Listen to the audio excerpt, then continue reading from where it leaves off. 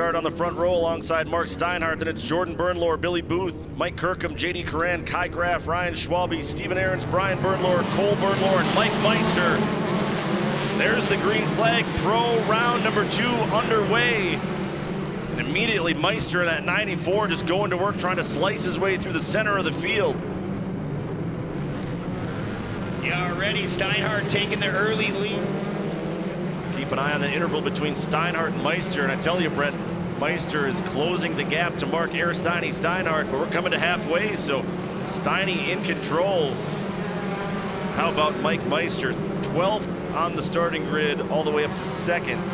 And he was running down Steinhardt. Some of that, I'm sure, is Steinhardt taking it a little bit easy, knowing that he did his homework last night, and sometimes, hey, just a little connection, that's all it takes.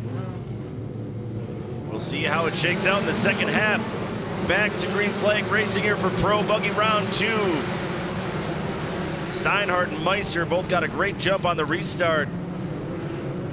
Man, you can't count out the other guys in that lead pack, though. Kirkham and Larry Jobe, those guys both won a race last year. They seem to always be close to the front at the end. Trying to put it forth into the Antigo Raceway. As look at, he goes a little wide. You can't open the door to Michael Meister. We'll see what kind of traction he has on the outside. That might have been the mistake. Oh, and big trouble for Steinhardt. Caught a really slippery patch with just one side of the car there. That's the big checkered flag in round 2. What a bounce back for Meister here in round number 2.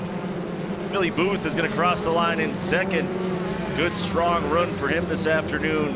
In the rest of the year, he's going to be a man to beat as we look at our final unofficial results. Meister, Booth, Kirkham, and Curran. Lemke finish in the top 5 as well. A good finish for the 10.